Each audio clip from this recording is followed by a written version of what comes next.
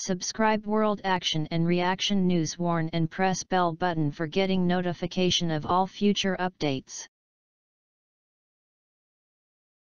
Where are India's strategic supersonic long-range bombers?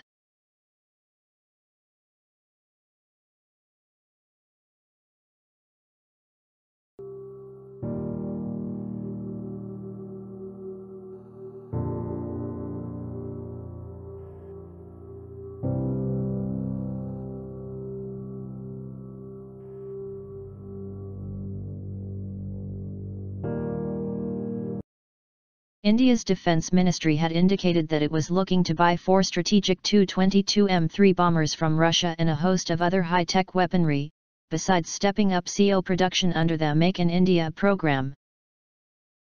Along with plans to acquire strategic Tu-22M3 bombers, India has been planning and negotiating the S-400 missile deal since 2016.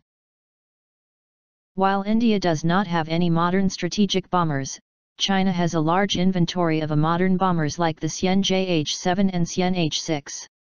As of 2018, it had 270 Xian JH-7 fighter bombers and 180 Xian H-6 strategic bombers currently operating with the PLAF. Apart from the 2 bomber variants already operating in the Chinese Air Force, they soon plan to unveil the H-20 stealth bomber that will have capabilities matching America's B-2 Spirit. The latest version is the H-6K, a heavily redesigned version capable of carrying air-launched cruise missiles.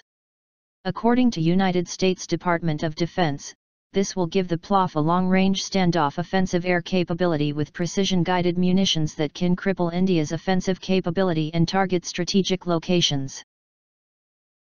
There has been no mention or plans by the government of India to acquire any strategic bombers capable of decimating the Chinese Navy in the South China Sea or its Air Force and Army bases in southern Tibet. There is a huge numerical asymmetry between the IAF and the PLAF, and the numbers are getting worse with every passing year. As of now, India may have a qualitative edge when it comes to modern fighter jets, but if compared with sheer numbers, China dominates the skies. Thanks for watching.